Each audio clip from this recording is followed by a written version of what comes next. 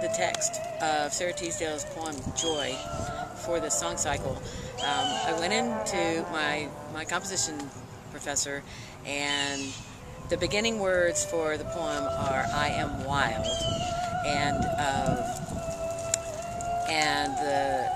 the line I had for the voice, it works really well with that, I think. And my professor told me, he said, if you're starting with that, you better have something really wild.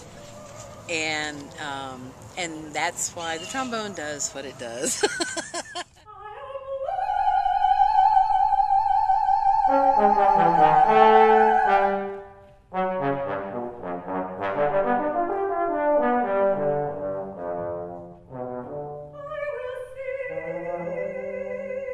I know that soprano and trombone is an unusual combination of instruments.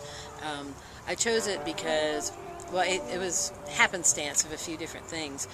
One of the students had asked me to compose something for her to sing, and Dr. Russell had asked students if we wanted to compose for her trombone recital, and my composition teacher had we had been trying to get to the place where I was going to get to work on setting text, and that just all came together where I decided, okay, trombone and soprano, because the student is a soprano, and it's unusual, but it makes sense if you look at the history of the instrument, the trombone, because I mean it slides like a voice slides, and a lot of the other instruments don't. And I think it was the first brass really to develop, and it was developed when music was mostly developing as vocal music, and trombone, so historically, has gone with voice.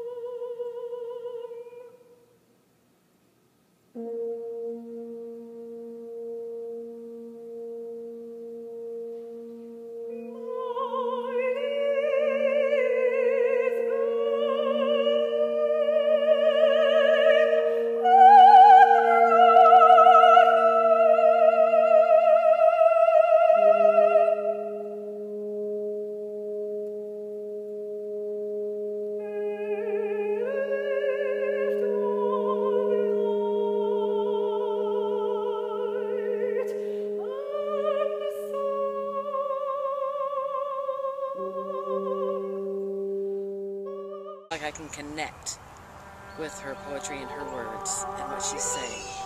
I'm not sure why that is.